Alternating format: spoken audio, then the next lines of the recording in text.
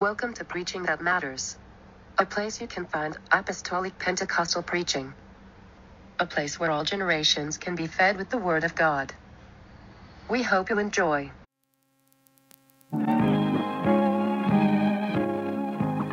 Welcome to the heartland of the Jesus Name Pentecostals, the Louisiana district of the United Pentecostal Church Tape Ministry.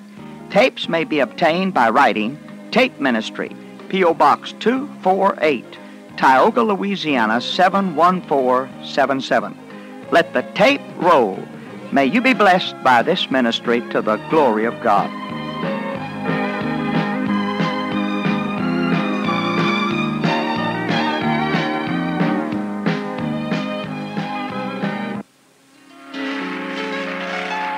Shall we stand?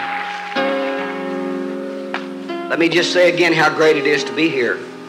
I esteem your leadership in your district very highly, and it's a privilege to be in such a great fellowship that we're afforded such privilege to know people like we know and to rub shoulders with people that make you better and make you want to do more for God. Hasn't this been a wonderful camp meeting? Isn't it a wonderful time together? My dear friend, Brother Mooney, just rung the bell last night. It's just so great. I do believe the secret's in the sauce, don't you? If you weren't convinced of it last night, you need to get sauced up again. Amen. Thank you, Brother Tenney. Thank you, District Board. And thank you, wonderful saints of God, for your gracious welcome in the comfortable room, the fruit basket, the bit of silence, and a bit of an opportunity to just reflect on the good things of God. Been a lot of people use that room over there. I just want to be the kind of man that God could use in this day, don't you? How many came today just wanting to do something good for the Lord? Amen. Did you come just looking forward to doing something for the Lord today? Worshiping Him, loving Him, praising Him? Why don't we just kind of put everything on hold here for a few minutes? I think I have about 48 minutes here to use, and I need every moment of it, but I want us to just close our eyes, and I want us to think of this wonderful song, Amazing Grace. Shall ever be my song of praise. It was grace. How many of you remember that? He looked beyond my faults and saw my need. Would you lead out on that, and let's worship the Lord. Amazing grace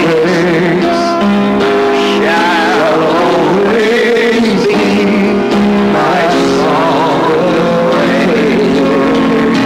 Hallelujah. For it was grace that my liberty.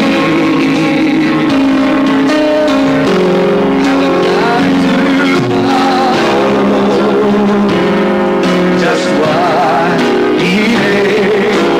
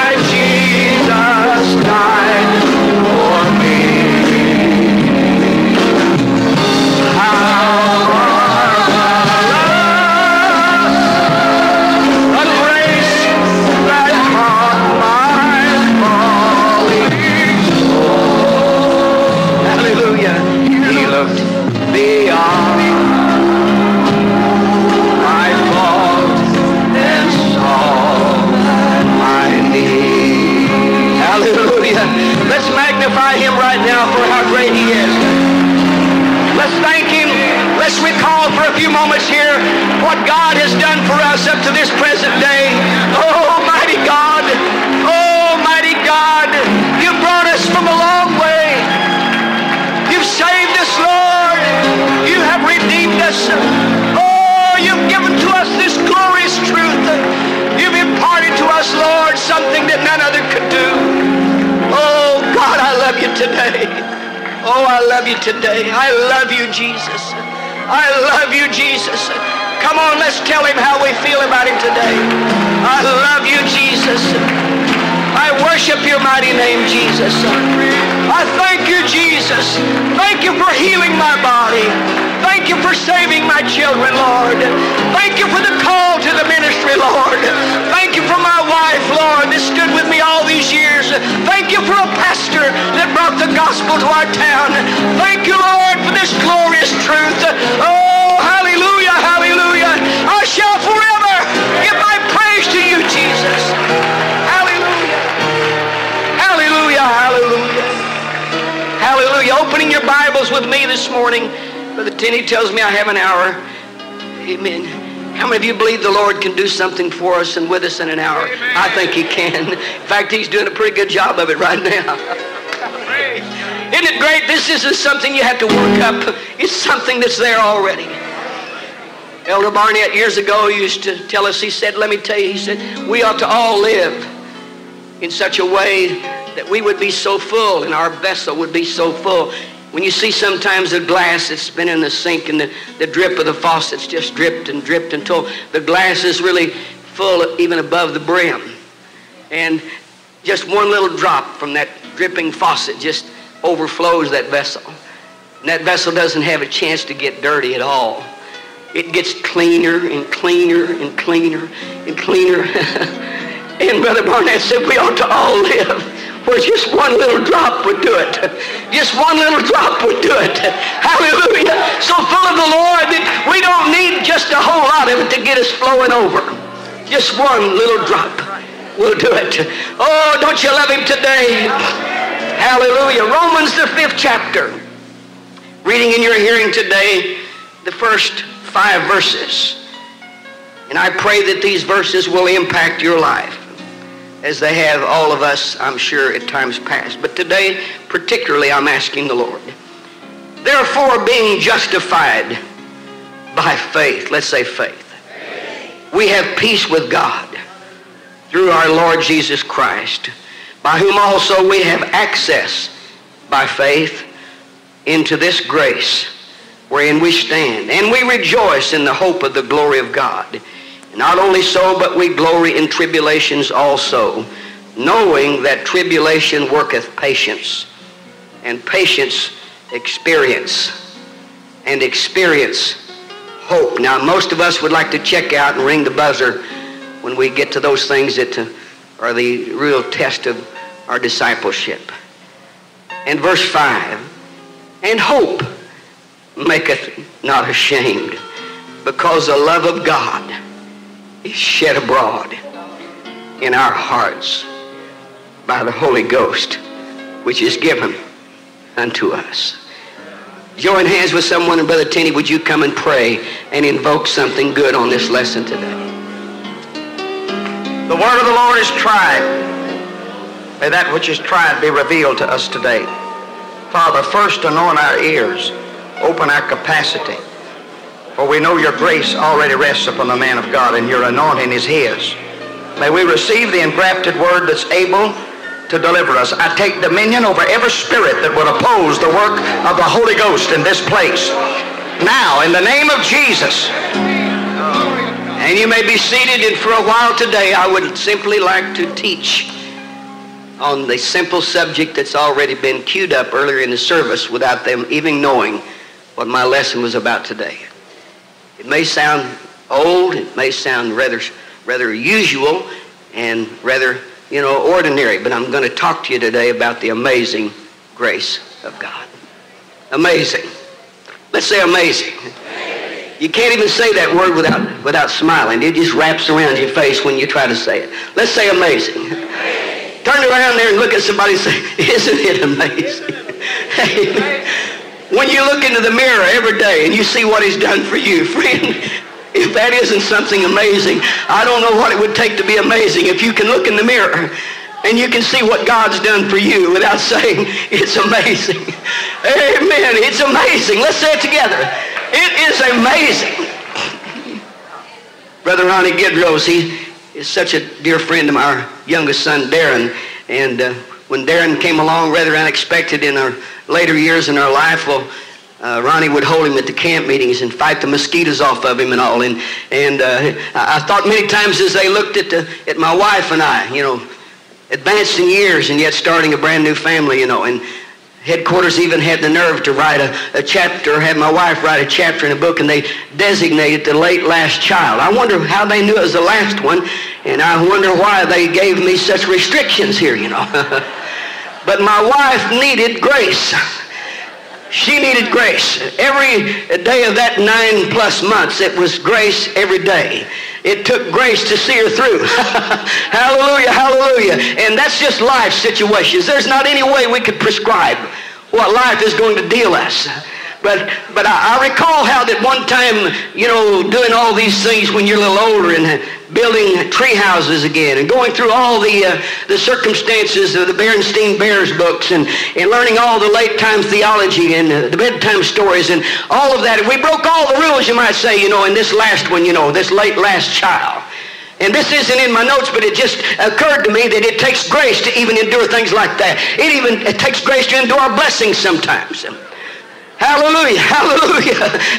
And I remember one time my wife said, you need to build him something in the backyard or have someone build it. Build him a tree house or something to entertain him. And so I hired a carpenter, and the carpenter came over and began to build a great big house out there, and the neighborhood began to look upon the scene. And a little boy up the street probably that will end up in MIT somewhere, he's a brain, you know, just walking around, you know. And you know, the child walks up there and sees the carpenter doing all these things and nailing boards together and doing all the things, and my boy is waiting patiently to see the craftsman finish his work so he can begin to play it. And so this child just looks at the scene and he says, totally awesome. And I'm standing there and I'm listening to the sound of nails, and I said, what did you say? And the child repeated it back again with folded arms and standing there as the inspector of the neighborhood. He said, totally awesome. I was so tickled I went in the house and I told my wife, I said, do you know what this child said when he looked at that structure out there? And she said, what? And he said, totally awesome.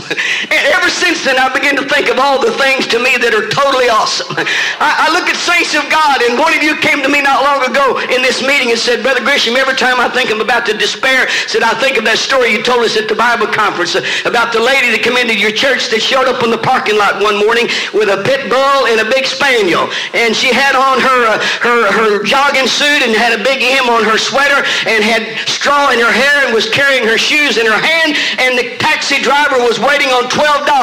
And while I'm ready to start worshiping the Lord standing behind the pulpit, someone runs in there and says, Linda needs $12 for taxi fare. I said, what? And I said, somebody go on with the service. And I walked out in the parking lot, and here's these dogs. This pit bull was going this way on the leash, and the spaniel was looking rather interested in the neighborhood. And I said, Linda, what in the world is going on? She said, well, Pastor, you told me that God looked on the heart. And said, I know I don't look like being at church today. She said, I've been out all night long, and I know that was wrong. And she said, I haven't been a good girl. And she went on. And you know, when she first came into the church and she repented a little bit and got baptized, you know, I'm telling you, she went wacky as a goose after she got baptized. See, the enemy began to really close in on her. And she said, I just felt I needed to be here because you told me that God looked on the heart. I said, Linda, these dogs. She said, oh, Pastor, these are trained dogs, and we need someone to watch the parking lot anyway. And I said, Linda, your dogs may be trained, but those dogs on the other side of the fence are not trained. And I said, that pit bull on the other side of the chain link fence, or your pit bull, one or the other of them are coming over the fence, and we're fixing to have one of the biggest dog fights in the county.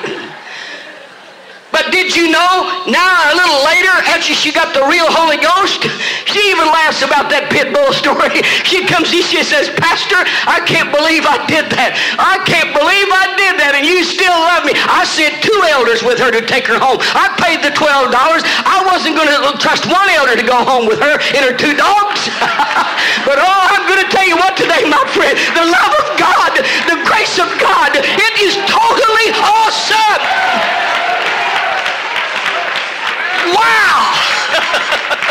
It is totally awesome. Turn to somebody there and say, it is totally awesome. You see, the grace of God is the restorer of mankind to God. And you see, man was totally undeserving. Let's say totally undeserving. Romans, the 3rd chapter, the 23rd and the 24th verses says, for all have sinned and come short of the glory of God. You see, being justified freely by what? His grace. Through redemption, the Bible says, that is in Christ Jesus. He did it, friend. He did a great job. He worked it out. He made it possible that you and I could be redeemed and literally justified. I begin to look at these words that seem to be close kinfolks. The word redemption simply means to release or to set free or to redeem back by paying a price. Then I looked carefully at the word justification, and it simply means pronounced blameless, as though it never happened. As though it never happened. And the amazing thing about it, Brother Tenney, the Lord doesn't even remember that pit bull deal here. You know, it's amazing what God can do. And this isn't a weakness message, friend. When you think of what God has done for you, friend, that's one of the strongest things you have going for you, to think that God could do for you. Somebody looks at grace and they're scared of it, and they look at some other subject. Don't be afraid of grace, friend. That's the thing it took to save you. Hallelujah, hallelujah. And you look and see what a wretched mess you would be today were it not for the grace of Almighty God. I looked at these brown spots on my hand a while back, you know, and my grandkids said, Papa, what's all them brown things on your hand? I said, honey, I don't have the slightest idea. I can't explain, but they keep coming. They keep occurring. More of them. And I'll be honest with you, I've gone down to buy some Olay. They said you could Olay them away. I'm going to tell you, Olay won't do anything for them. If Olay would do anything, I rubbed almost until it was raw. And Olay didn't do it. But you see, I have the feeling that on the day the Lord comes for the church, there's something going to be wrong with us even that day. We're not going to be perfect in the eyes of one another even that day. But I'm going to tell you what, my friend, somehow through the ultraviolet rays of His blood, He looks at me and He doesn't even see blemishes the way that you might see them. He's a great God. He's an awesome God. He's a powerful God. Amazing. We look at Abraham and we just boast about him, and we talk about, you know, staggered not at the promise of God.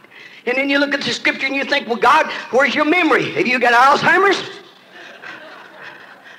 And yet you see, God is looking back at Abraham through the blood. I'm going to tell you what, my friend, the best thing we got going for us is the blood of Jesus Christ and the mercies of God that have been extended to us, not on the basis of our worthiness, but upon the basis of His powerful grace. Let's say grace. Let's say redemption. Let's say propitiation now. You see, propitiation, it's a close kinfolk to justification and redemption. It means sacrifice, blood offering. You see, Jesus was our sinless, perfect sacrifice for every person. And then we look and see that sanctification or sanctified is close kinfolks to these particular words as well. And this simply means we've been cleansed. Let's say cleansed. And then after we've been cleansed, we've been set apart. If you've ever washed any dishes, I'm going to tell you, you go and pre-wash them. You do that yourself. You wash the cabbage off of them. You scrape all the muck and the mess off of them. You just grind the cheese off of them. You scrape a little bit. Then after you've gotten all of it off that you can get off of it, you put it in the dishwasher and you put some Cascade on there, and you expect the Cascade's going to loosen the rest of it. And the Bible tells us that we should cleanse ourselves as far as we can of all the works of the flesh and unrighteousness. And what you can't clean, my friend, He'll clean the rest of it. He's a good God. How many want to be set apart to do a great work for God? Oh, let's clap our hands to the Lord today.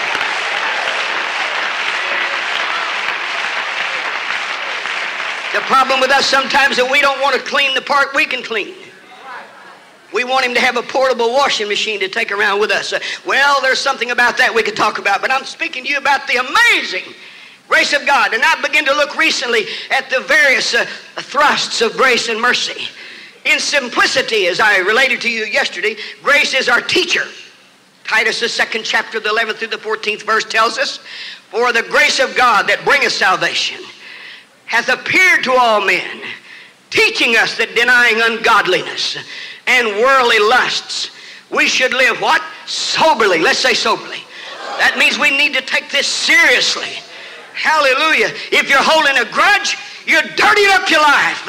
If you're harboring a bitter spirit, you're dirtying up the stream of your life. You need to take this serious. You need to lay all that on Calvary and lay it aside and let the blood take care of it and get your act together and live soberly and righteously and godly. My. And when are we to do this? Sometime next week? No. Live godly right now in this present world, looking for that blessed hope, hallelujah, and the glorious appearing of our great God and Savior Jesus Christ, who gave himself for us, that he might what? Redeem us. There, that word again. Redeem us from what? All iniquity. Deliver us and redeem us from the very factory that produces sin. And purify unto himself a peculiar people, hallelujah. And the Bible says that would be zealous of good works. Isn't it great, all the provisions that God has for us? I looked at that and I began to think of how that grace is an attitude on the part of God. Now, you know, it's amazing. You know, if the Lord asked us who to save sometimes, we'd tell him, no, not them. I think sometimes, you know, the Lord saves people that we would rather they just go ahead and go to hell sometimes. I pastor people sometimes that are just loyal and faithful and pay their tithes and would never miss a church. And through the years, I've had some of them just take a dislike to someone in the church. I mean, don't have anything against them, nothing to ask for forgiveness from or of, and they just simply, well, it's going to either be them or us. We're going to, one or the other of us going to have to leave this church because it's not big enough for both of us. I said, well, what's wrong? Have they ever done you any wrong? Well, not necessarily. It's just the way I feel about them. I don't like them. And I don't want my family around them. You know, well, you give me some documentation. Give me some reasons why they shouldn't be in this church. And you give me some reasons why you feel that way. Well, I can't explain it. I just simply do not feel like I want to be around here if they're going to be around here. Well, isn't that an immature situation to think that God would put them in the church and yet somebody would want to qualify them and say they don't belong here. If they belong here, I don't belong here. I'm going to tell you what, my friend, you need to go back to Calvary once in a while and lay our face on an altar and say, God, I wasn't worthy to get in this church and I don't have the right to judge anybody. And while grace is an attitude on the part of God, mercy is an action. Mercy is an action. You see, grace recognizes that mercy has no merit, or that man has no merit. Grace recognizes that man has no merit of his own in receiving salvation from God. It don't matter how goody-goody you were, friend. Grace has already got your number. Grace knows that you didn't have any merit on your own to deserve salvation. I don't care if your family was raised in the church. I don't care if your mom and daddy never had a fuss. It was not their good deeds that made them worthy of salvation. It was the grace of God. And you look at your family tree long enough, there'll be somebody there hanging off that tree limb that you'll think needs mercy. When you begin to judge other people, my friend, you're going to find down the road somewhere, somebody in your family is going to need heaps of mercy. And if you haven't been merciful, you're not going to have a thing in the world on your account. I counseled a couple one time that adultery is involved in their life. And my God, what a deal to have to deal with, you know. And I went over to their home, and the man was so mad, and he was hurt, and he was wounded. His best friend had taken advantage of his wife. And he'd go to the wall, and he'd just bust the wall with his fist. My God, why did this have to happen to me? And I sat there, and I saw that vengeance and that anger, and I'm supposing that almost any man would be the same way. But I put my arms around him, and I sat at that table with him, and I told him, I said, sir, here's the way it really is. It's bad. I have to admit it's bad. It's the worst thing that could happen to you. But she wants forgiveness. She's at the other end of the dining room table, and she was weeping and crying. And I said, here's the way it stacks up. If you go ahead and divorce her and go your way, you'll still have to forgive her to be saved. Oh, well, that's some strange theology. Do her in, you know. She's no good. Stone her, blast her, bang her around, kick her out, put her in the street, dress her up in the harlot's robe, put her out there where she can finish her work. I'm going to tell you what, my friend, it don't matter what kind of sin it is or where it comes from or who caused it. We all are going to need the mercy and the grace of God. I said, wouldn't it be better to pick up the broken pieces of this life? You have a couple of children, and they're going to be pawns of bitterness, as it were, on a board of destruction. If you'll forgive her, nobody needs to know this ever happened. If you love her, forgive her. Well, that might be easy to say and much harder to do. But I'm going to tell you today, my friend, when I go and preach at a certain church in a state far off, and I see that couple there, it blesses my soul to see how God restored that marriage. And 2 years later, he said, Brother Grisham, I'll have to admit that much of that was my fault. I made my wife vulnerable. You see, that's what mercy begins to do. Mercy begins to look at it differently. Grace begins to move into action. God begins to work in the impossible way. It's the grace of God that brings men to repentance. Let's clap our hands unto the Lord. Glory. Grace. Let's say grace. Let's say totally awesome. Let's say totally awesome. It's an attitude on the part of God. Mercy is an action. Grace recognizes that man has no merit of his own in receiving salvation from God. But mercy recognizes that man has no responsibility to produce his own salvation by human means. I've had people that have resorted to psychology and so forth, and believe me, I have nothing against these people. They can take it all apart, but I'm going to tell you, it takes somebody pretty wise to put it back together. They can sort it all out and lay the pieces out there and mark all of them. But I'm going to tell you what, my friend, until there's some real desire on the part of the individuals involved to work it out, it's just another $70 an hour for the next 6 weeks when we could go to an altar and get blood applied to it, and we wouldn't see it the same way, and we'd have grace given to us, and God would do his work. Grace. Totally awesome. Totally awesome. Let's say totally awesome. Titus, the 3rd chapter says, not by works of righteousness which we have done, but what? According. Let's say according. In other words, this is the measuring stick. According to his mercy, he saved us by the washing of regeneration and receiving of what? The Holy Ghost. How many of you could notice the change when God did something for you? I remember one of my good pastor friends a number of years ago won the town harlot to the Lord. I mean, she's selling her body every week, and the whole town knew about it. And she came to God. She got the real Holy Ghost. She got the real Holy Ghost. She cleaned up, she lined up, she shaped up in the mind of God. She was a brand new person. God never saw her as the town harlot anymore, and she began to teach Bible studies. And one of the most highly esteemed women in the church that was one time a harlot. Oh, God, help us to see that if God can clean up a harlot, if God can clean up a whoremonger, if God can bring a Greg McCool from the dance hall and bring him to the house of God, and that song he has written, I was that special unspoken request. Every time that little mama would raise her hand and say, my son needs God. Maybe after a while she grew a little bit weary, and she thought the saints would grow weary, but I've got a special unspoken request. But here Greg sing on this platform today. He's that special unspoken request. If you got a backslidden child, don't give up on him. Don't throw him to the devil. Let the Lord work on him. Oh, heal him, Ahoya.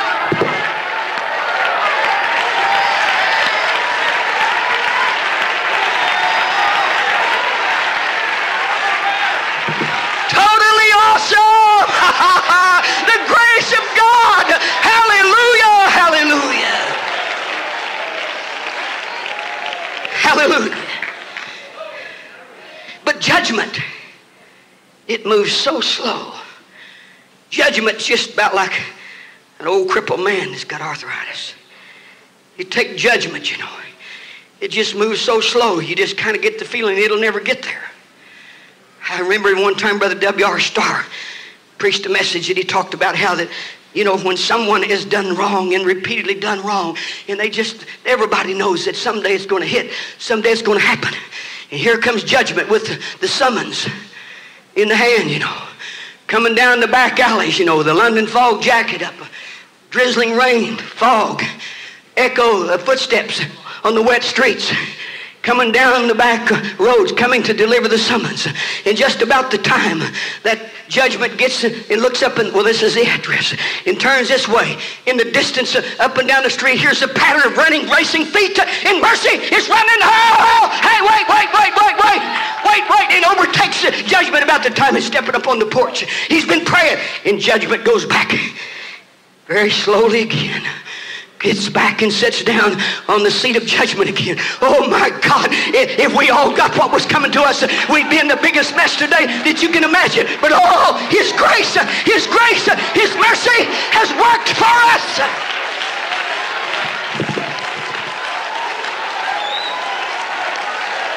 Glory!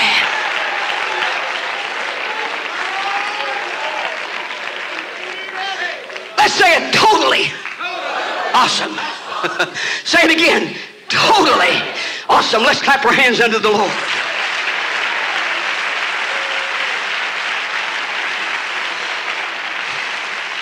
Then I noticed something else that's amazing and so beautiful about this grace business. The 20th verse of the 5th chapter. Moreover, the law entered that the offense might abound. But, that little conjunctive term there, let's say but. But where sin abounded, grace did much more abound. And when it uses the word abound, Brother Ewing, maybe it's just my little boy mind. I got to, in my mind, this may be a little bit carnal, but I got to think of this song. Sailing, sailing over the bounding main. And here comes a wave.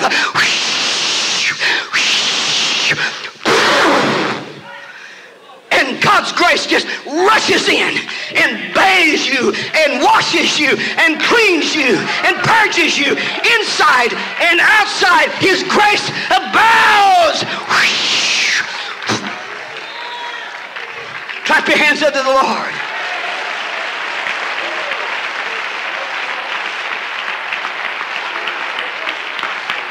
This isn't one of these little psychiatry couches I'm talking about. No, it's abounding grace.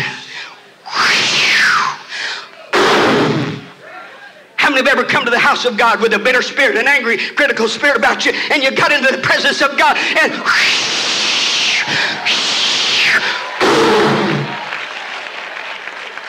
and you went away with a forgiving spirit? I'll tell you what it was. It was the grace of God. Let's clap our hands unto the Lord again.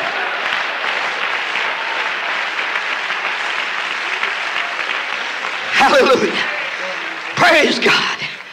And the prophet began to think this over. In Lamentation, the 3rd chapter, the 21st to the 23rd verses, he said, this I recall. Let's all scratch our head a little bit. You're already done there, brother. He said, this I recall to my mind. How many know that we need to recall some things to our mind once in a while? Brother Barnes, that would fix most everything if we'd recall the right things to our mind. He said, this I recall to my mind, therefore I have hope. When you begin to despair and you feel like you've done it in and you're all finished, then scratch your head a little bit and recall some things to your mind. It is of the Lord's mercies that we are not consumed, because His compassions fail not. They are new every morning. Great is thy faithfulness. Let's clap our hands and say, great. Let's sing that old song. Great is thy faithfulness. Sing it with me. Great is thy faithfulness. Morning by morning, new mercy I see. I'm calling to mind all I have needed, thy hands have provided. Great is thy faithfulness, Lord, unto me. How many have had your mercies renewed this morning already? How many got on your knees today?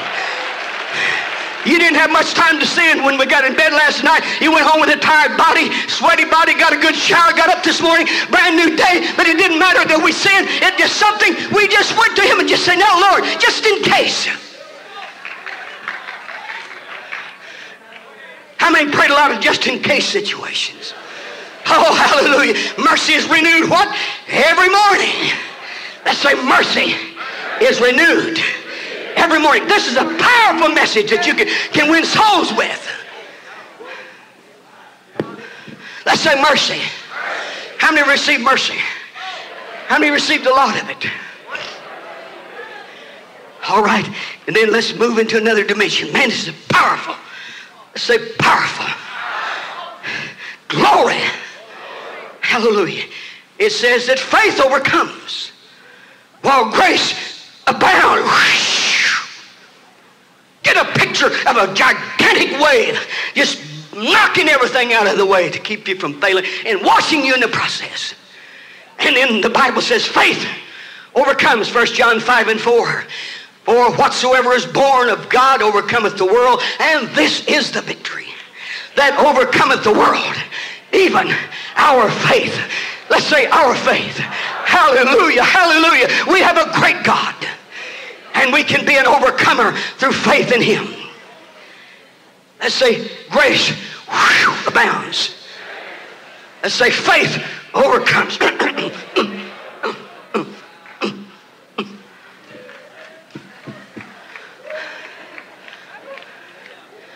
And yet the Bible says love covers. Grace abounds. Faith overcomes. And love covers. 1 Peter 4:8. And above all things have fervent. That means red hot love. Lukewarm love doesn't know how to cover anything. Now this isn't a scripture to rationalize sin. But I'm going to tell you what, my friend. If it was your child that you were wanting mercy for, if it was your wife you were wanting mercy for, your husband you're wanting mercy for, I'm going to tell you what, my friend, you do everything in your power to stretch the love of God, to exercise the love of God, to believe in the love of God, because it's something you're depending on. The Bible teaches us that love doesn't fail. It'll be around when you wrap it all up and hit the add button to the end of the age. It's going to be around, and love has the ability to cover multitudes of sins. In other words, many of them, God's love. How many sins has He covered for you? How many times has He forgiven you? Let's clap our hands unto the Lord and say, you did it, Lord. And to me, it's still totally awesome. And then in this Lamentation, the 3rd chapter, it mentions something about hope. Now remember, grace abounds. Do it again with me. Don't spit on your neighbor. Let's do it together. Grace abounds. Hallelujah, hallelujah. How many still depend on the grace of God to abound in your respect? And then faith overcomes. And love covers. And then hope has the unique ability to recall and renew. Let me read that to you again from Lamentation chapter 3, verses 21 through 23. This I recall to my mind. Therefore have I hope. Let's say I have hope today. And it is of the Lord's mercies that we're not consumed, because His compassions fail not. They are new every morning. Great is thy faithfulness. I still have some hope, Lord. But some things you need to remember. Grace is universal and unconditional. It's everywhere. If you were in an airplane 35, 50,000 feet above the ground, grace would be there. You don't have to land to get grace. You can say, well, when we land, there'll be some grace here for us. And grace, if you were in a submarine way off the coastline here and you were down on the bottom of the ocean, somehow or another, God's grace can go deeper than sonar. And God's grace can go higher than radar. God can get behind doors where there's no hope for anybody there, and He can abound in that situation. Hope renews. How many renewed it today? You recall some things. I scratched my head early this morning, Lord. I said, I've got hope. It isn't over with yet. I've got hope. And grace came abounding. And my faith was built up a little bit. Hallelujah. Glory. Whispering hope. Hope doesn't sound like ocean waves sometimes. It's just the silence of knowing what has happened in the past and what can happen in the morning. And basically the Lord says when you get these things all together and you make your little outline, you need to do this real often, because you see, this hope is what's going to keep you around and be ready for the coming of the Lord. There will be a day that all this will wrap up like a scroll. Clap your hands again unto the Lord. Grace is universal. And grace is unconditional. You can't earn it. You can't say, well, I've got 6 coupons here I've saved up, and it'd get me about a half order of grace here. No. You don't clip out coupons. You don't build up seniority. It don't matter how long your family's been in the church. You don't have a grace coupon book that you say, I'm worthy now. Don't tell me this is expired. I've been saving these coupons for 6 years. I paid double tithes 3 times. Hoggy-washy. Lord said, take your coupons and go down where you can buy something. You're not buying this from me. This is not for sale. I'm going to use it however I choose and give it to whoever I plan on, and you're not going to change it. Hallelujah. But you see, mercy, here's a little difference. Mercy is obtained by volitional pursuit. God isn't in the domino pizza business. He doesn't guarantee 20, 30-minute delivery if he doesn't run any stoplights, you know. But you see, if you want mercy, you have to go and get on your little horse or get on your Honda or go to an altar. You've got to say, God, I'm coming after it. When people won't even come to an altar and pray, Brother Barnes, and when people claim they want their healing, they won't even come to church. And when people claim that they want to have the blessings of God on their family, and yet they hold grudges against somebody else's family. If you want mercy, you've got to go and show up and obtain it by volition. You make a determination, I'm going to get mercy. And when we go to get mercy, we have to admit that we have a need of mercy. And we have to repent of our ill deeds. We have to repent of our indifferent spirit. We occasionally have to ask somebody to forgive us. And we've got to learn to keep our trap shut more often. If we want mercy, we've got to do something by our own volition to prove that we want Him. Clap your hands under the Lord and say, I want mercy. I've got to have mercy, Brother Campbell. I got to have it. And I renewed it this morning. I just checked it out. Still there. You know why it's still there? The Bible teaches us that blessed are the merciful, for they shall obtain mercy. If somebody's ever done you wrong, friend, the best way to do it upright, put the monkey on their back, roll it up, tie it together, wrap it up, and lay it before God and say, it's finished there. It's all there. It's all packaged up here. I'm forgiving. Quiet in here right now. Getting quiet in here right now. But you look in the mirror again and see what God has done for you. And I'm going to tell you, you're going to come away saying, He's totally awesome. Hallelujah. Hebrews, the 4th chapter, the 16th verse says, therefore, let us come therefore boldly. This doesn't mean flippantly. It means confidently. To the throne of grace. And as I mentioned briefly to you yesterday in passing, and I used Darren, our 15-year-old son, as an example here.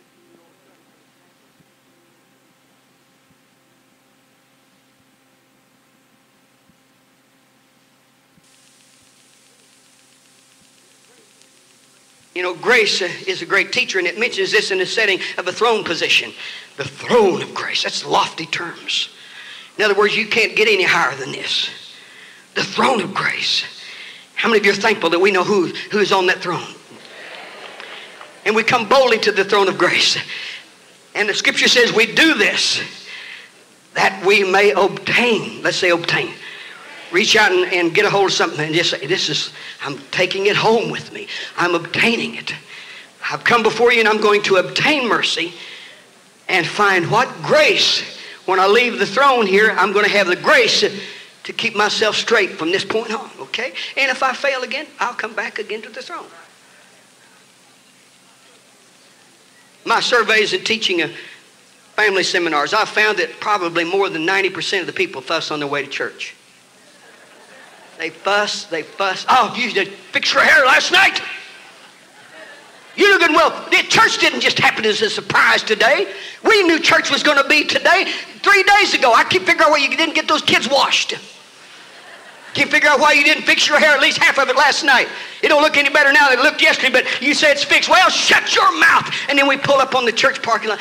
Well, praise the Lord. How are you folks today? Praise the Lord. But God bless you. Hallelujah. Isn't Jesus wonderful? Oh, hallelujah. Oh, praise you, Jesus. And your mate or your kids are over there peeking at you out of the corner of their eye. And there have been times I've had to go to my wife and say, honey, while nobody was looking, I thought, you know, and I said, look, honey, sorry, I kind of got a little bent out of shape today. And friend, she could bind my anointing that day. That little old gal, you know, those black eyes, she could look at me, she could tie me in knots. You say, isn't there enough of God to get through that? Oh, no, friend. There's no aisle running, no bench jumping, no thing that you can do to get free from that binding force. And somehow or another, you quit kicking shins for a few days and have a little more love in the home. And a lot of this hellfire preaching sometimes is nothing more than a sign of problems in the home. When there's a lot of love at home, friend, oh, the services go beautiful. Oh, love of God, how rich and pure, how measureless, and it shall forevermore endure, because there's love at home. You don't get any sugar at home, and man, it's hell for the next few days. There's going to be a burning hell. Let's say the grace of God. Let's say brains all the way through.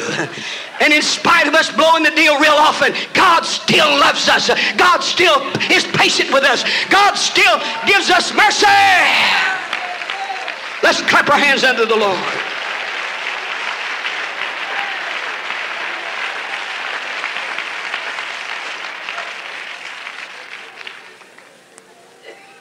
Matthew 5 and 7. Now you straighten up, I'll make you write your name on the blackboard. That's what this teaching business does. It just digs things up, tears up the flower bed, it rearranges everything, and we get back and say, God, I'm a bigger mess than I thought I was.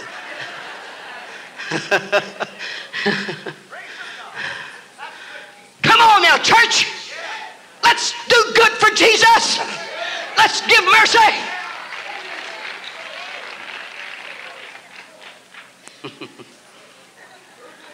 Have you ever pulled up to a bank window and you sat there a long time?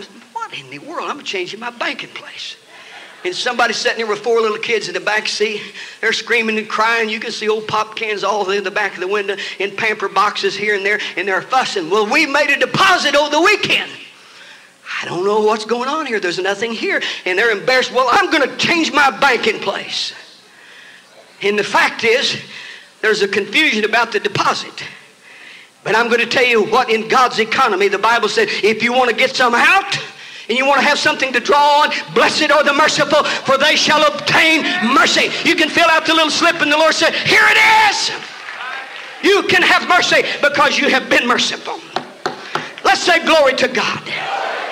Romans 11th chapter, the 30th verse, for as ye in times past have not believed God, yet have now obtained mercy. Let's say it again, obtained. How many of you remember the day or the night that you got mercy? Oh, friend. Oh, friend, man, you were the cock of the walk for a few days. I'm a deal now. My record's clear. The account's been settled. Hallelujah. It just changed your entire perspective to think that God didn't hold anything against you. Let's say I obtained mercy. Hallelujah.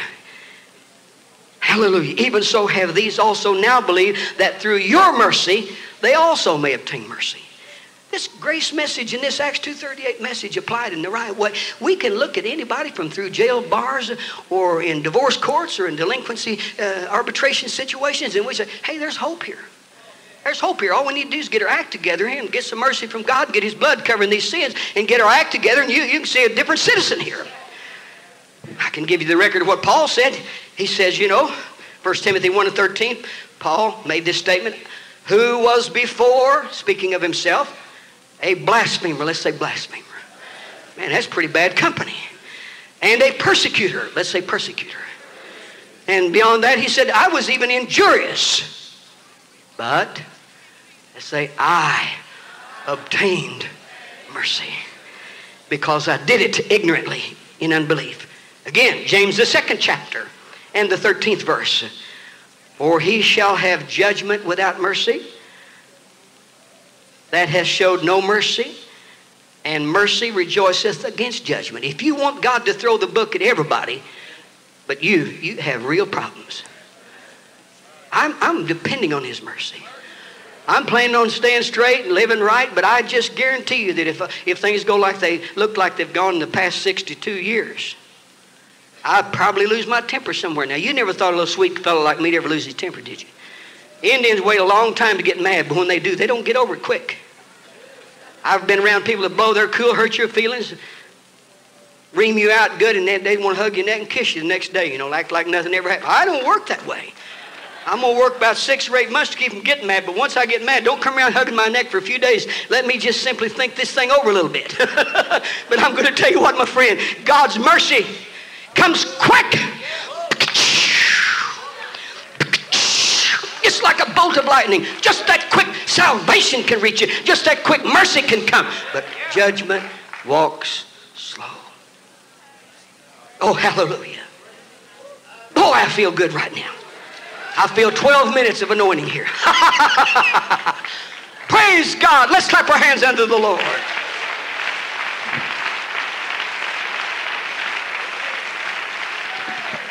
Hallelujah. Now notice here, the scripture, the language of scripture says, whosoever will. Let's say it together. Whosoever will. That sounds like mercy. I noticed in the Old Testament scriptures, oftentimes they had a common well, and some people, well, I'm not taking my sheep down there. Get your mange. Some of your sheep got mucus in their eyes. My God, I'm not going down. I'm going to wait till they leave. I'm not going to show up. Well, honey, when you get there, the well will be capped. Because they waited till they all got there and opened the cap of the well, and they said, you bring your little sheep over here and let them all drink. Mangy eyes, mucus running out of their ears, tail chewed off by a wolf, old leg that's been dragged around for the last 3 weeks waiting for the gangrene to finally eat the last 1/4 inch, and yet all those sheep got to get over there and get a drink. And somebody that thinks they're just too hot shot to drink at the well. The Bible says, whosoever will. Mangy mouth, dirty life, whoremongers, backsliders, anybody. The Bible says, you bring them all here. We're taking the cap off the well. They're going to get to drink of the water of life, and they can sip and drink and slurp until they get satisfied. And when we begin to pre-qualify who's going to drink, you mark it down, the cap will be on the well when we get thirsty.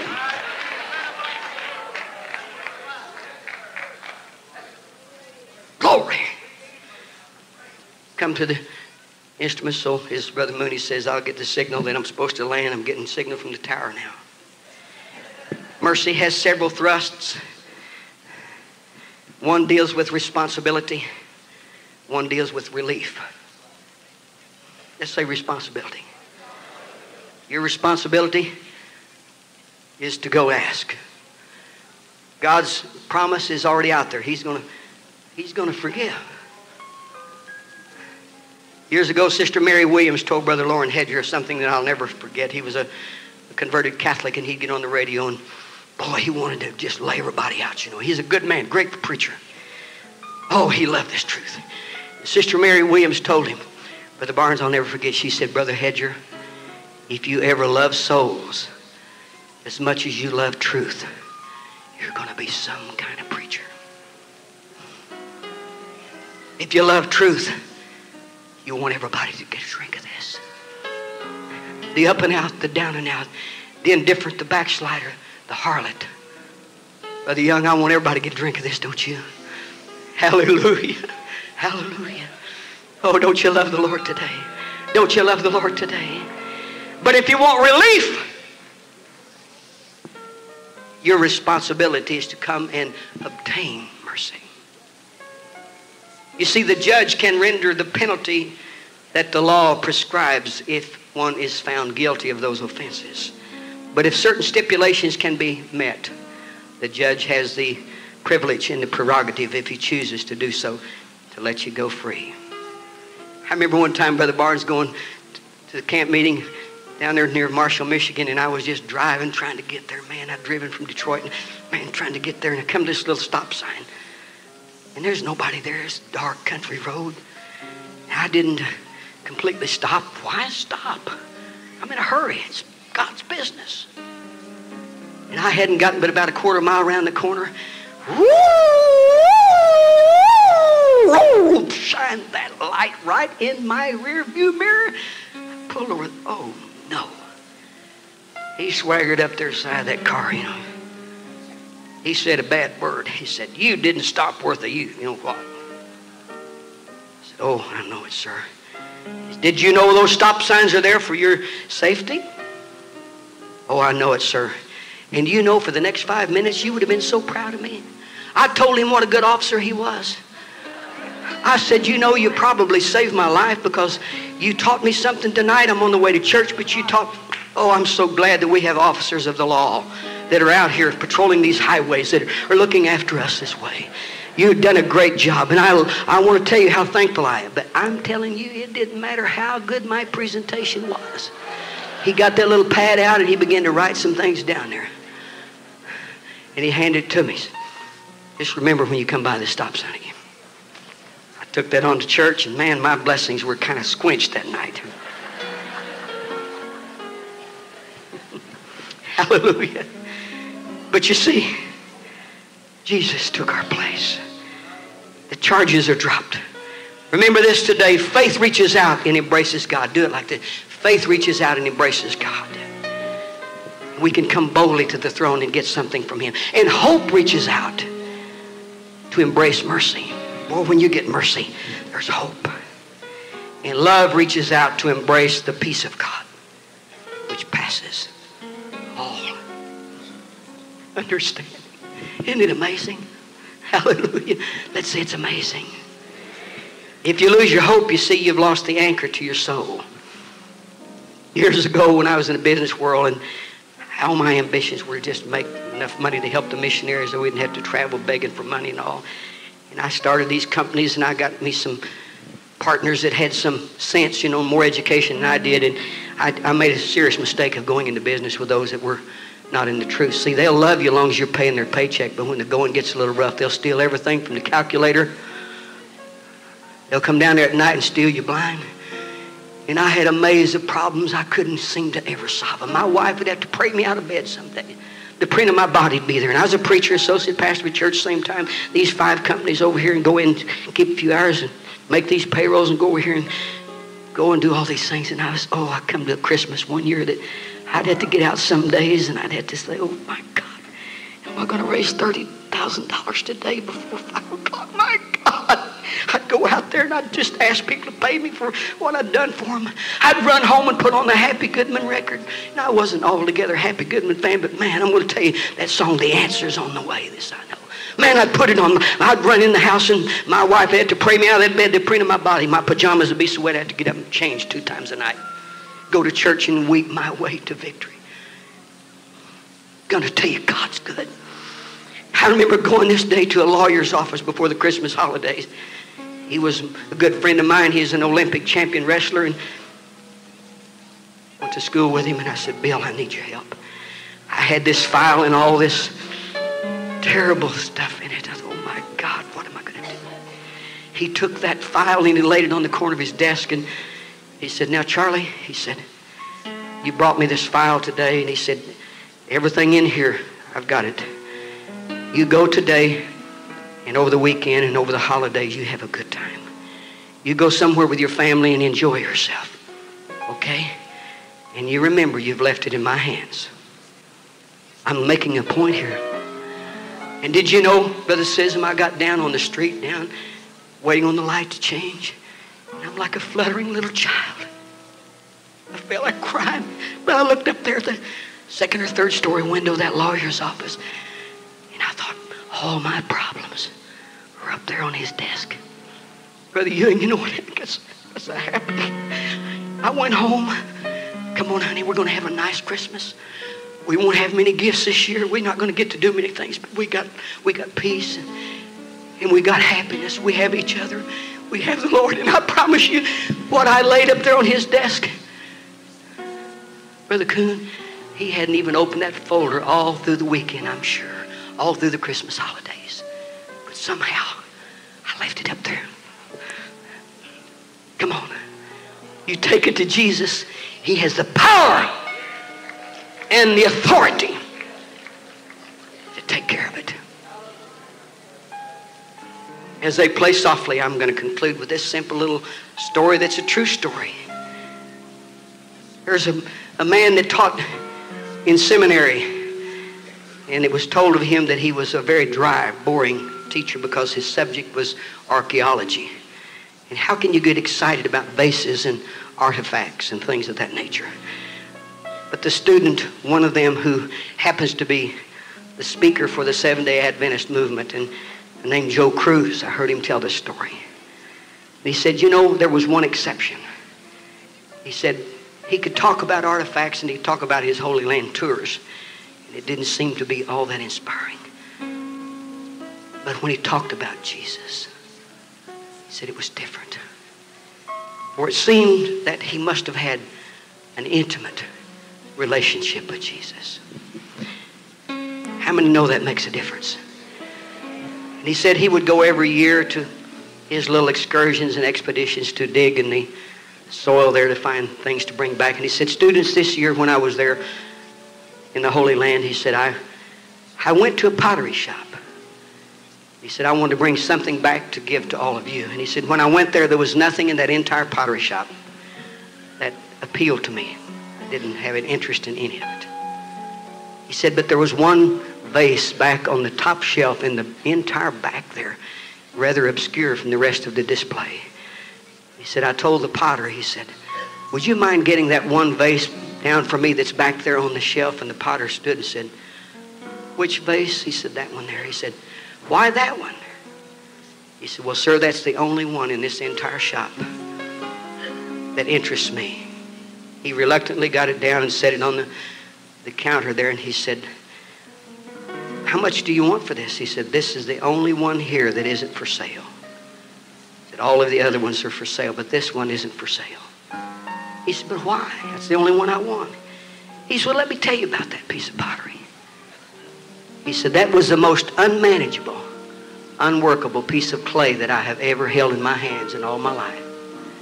He said, there were so many imperfections and the gravels and the slivers that were in that piece of clay. It was so unmanageable. I used waters and solvents and oils.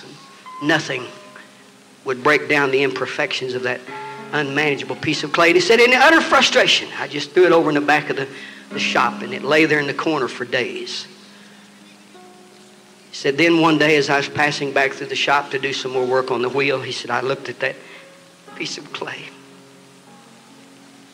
And he said, I picked it up again, and I took it, that unmanageable, that imperfect, that unworkable piece of clay, and I put it back again on the wheel. And I began to pour the oils and the solvents and the waters, and I began to work it and got my hands in it again. And he said, one of those imperfections, or one of those slivers, struck my hand and sliced it across my hand. And he said, all of those fuchsias and purples and pinks are my blood. He said, there must have been something in the properties of my blood that could break down the imperfections of that unmanageable, unworkable piece of clay. I can't sell it. And he said, of course, the class knew where he was coming from. Jesus, the master potter, the great potter that sees hunks of clay like that all through the world. And while others have rejected them and no one felt that something could be done to change the circumstance, one more time, the great potter begins to work it and puts it in his hands again. And he's bought us with precious blood. Oh, to me, this is amazing. Would you stand? Sing with me there. Amazing grace will always be my song of praise.